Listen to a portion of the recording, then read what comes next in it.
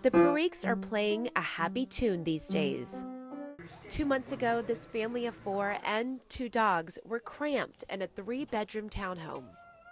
Now, they have 4,700 square feet to play in.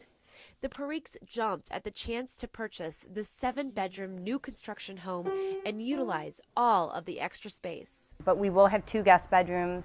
We have the playroom. The girls will each have their own bedroom, and then the master bedroom, and one is being used as an office. So we'll pretty much have them all covered. And large homes are making a comeback. According to census data, the U.S. home ballooned in size during the last decade, but shrank after the housing bubble burst.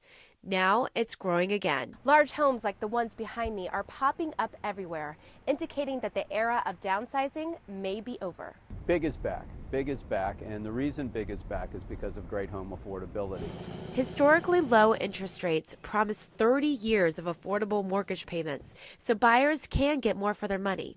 We're having the big event tonight. Sally McFolling of Homes by West Bay expects sales to nearly double this year. She says buyers are looking for more space to fit their lifestyles. It can be a craft room, they can be a theater room, they can be an office. People thought during the downturn that everybody would be pulling in and making things smaller, but that's just not been the case. And going big these days also means going green. Many of these large new homes are energy efficient, which means bills are kept low for the homeowner. That's the case for the Parike family, whose electric bill was $100 last month. That was pretty important, considering we're going to have to run our air conditioning quite a bit in the heat of the summer here. For First Business News, I'm Jackie Keenan.